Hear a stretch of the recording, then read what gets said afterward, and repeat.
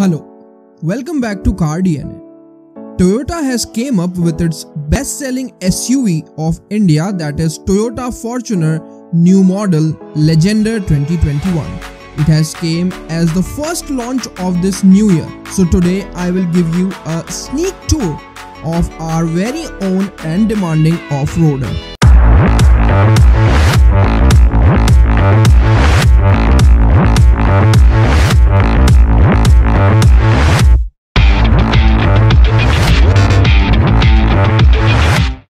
In this new edition of Fortuner Legender and facelift, you will get revised face with new headlights, grille and bumper and 18 inches of alloy wheels as well. Fortuner provides you with the slimmer looking LED tail lights. When we talk about the interiors, Fortuner gets a full bundle of new features like 11 speaker JBL audio system, front seat ventilation system with power adjustable seats and a new infotainment system as well that has Android Auto and Apple CarPlay connectivity, 360-degree camera support and an SOS support as well.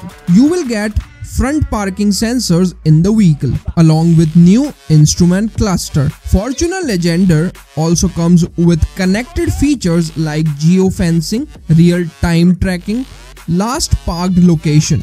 The Legender also gets a hands-free tailgate, ambient lighting and wireless charging in the vehicle. If we talk about the engine options, then the new SUV is offering us 2.7 liter petrol and 2.8 liter diesel engine. Petrol engine generates 166 horsepower with 245 Nm of torque. The diesel engine here is now marking its presence with its remarkable performance of producing 204 horsepower and 420 Nm of torque.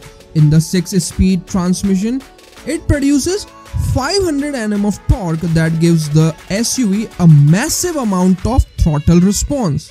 Diesel engine comes with a 4-wheel drive option as well.